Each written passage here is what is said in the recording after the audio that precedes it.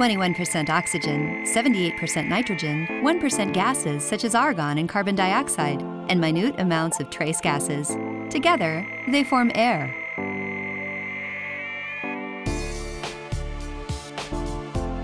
Because of their low density, gases such as air can be compressed, unlike liquids.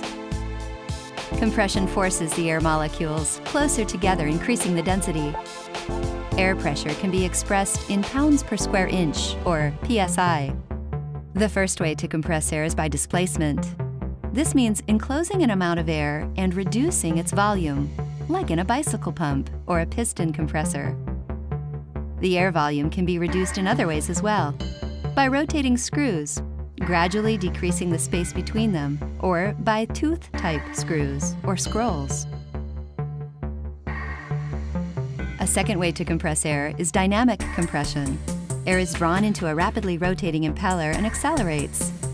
The kinetic energy is then transformed into pressure as the air slows down by expansion. Compressed air is a useful resource in virtually every manufacturing process. It can produce motion and exert force, such as in pneumatically powered tools or machines. We then call it energy air.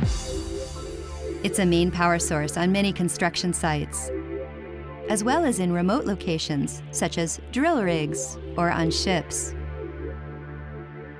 It powers braking systems and opens train doors. When air is part of a production process, we refer to it as active air.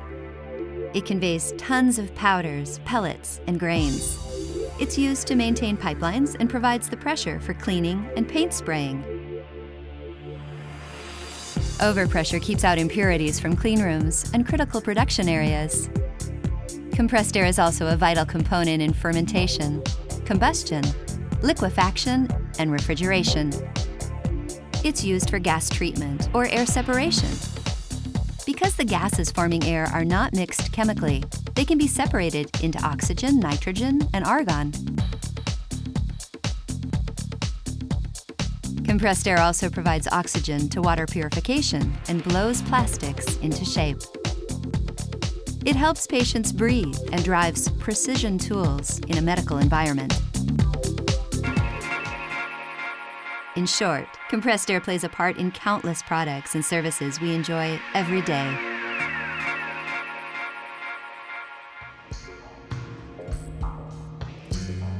Air has a capacity to convey objects. It also conveys very small components such as solid particles, microorganisms, and water vapor. As air is compressed, the relative particle content and humidity increases dramatically, causing water vapor to condensate, potentially leading to contamination of equipment or products. That's why sophisticated equipment accompanies the compressor itself, filtering impurities, draining the water condensate, ensuring clean, dry air of the highest quality. An American-born global leader in delivering high-quality air solutions since 1966 is Pneumatech.